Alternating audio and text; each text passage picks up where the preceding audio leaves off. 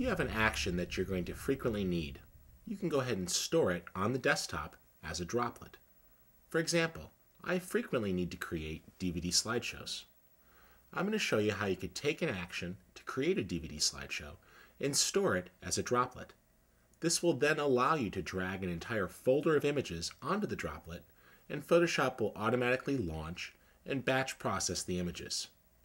Let's see how. Let's go ahead and take our actions one step further. If I have an action that I find useful, I can turn it into a drag-and-drop droplet. This is essentially a mini application that can reside on your desktop or in a folder, and you can drag images on top of it to quickly process them. Let's go ahead and select one of our production-oriented actions from the Video Actions folder. And in this set, I am going to choose the Interlace Flicker Removal. Now, I'll twirl down this action because the very first step is a stop, which is describing the action.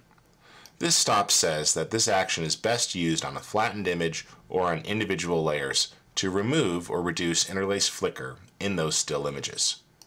Well, once we know what that does, we can simply throw that stop away. This way, the action will not stop and display that message every single time it is run.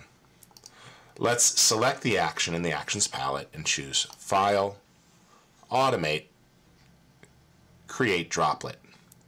And this allows us to specify a location to store the droplet, such as the desktop, and I'll call this Interlace Fix. There we go. Next, I'll specify which actions, the video actions set in the Interlace Flicker Removal.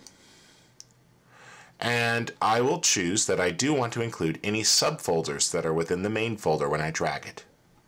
Don't bother with any opening warnings. And then go ahead and drop those into a new folder. Let's choose that same processed folder we had earlier. Everything is all set there. We'll log any errors to the same file. Let's go ahead and select our error log that we made on the desktop. There we go. And I'll click OK. And nothing appeared to happen, but if we go and take a look on the desktop, we'll see that a new droplet has been created. Let's check that out. Here's our desktop, and there is our Interlace Fix droplet. Let's make that a little bigger. So this allows us to take a folder of images or an individual image and drag and drop. And when we let go, those images are opened into Photoshop where they will be batch processed. Now, notice these images are JPEGs, so Photoshop is asking us to specify a quality option on the JPEG before saving. JPEGs are particularly problematic. So let's go ahead and click Cancel for a moment, and we'll stop these actions.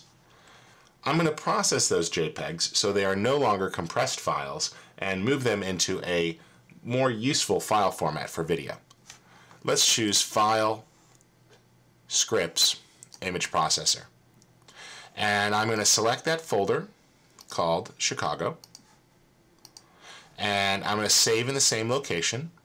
And I want to save that as a TIFF file. And I'll click Run. Now these images are each being converted to a TIFF.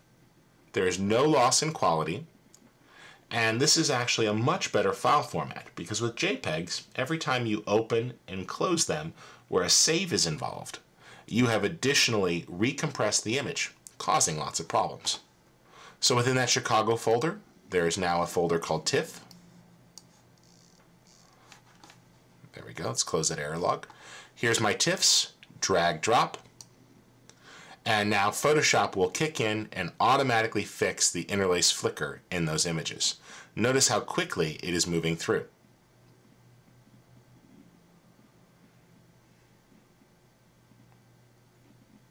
There we have it. Let's check the process folder. There are my new images with the interlace flicker reduced and optimized for the video screen. And there you have a droplet in action.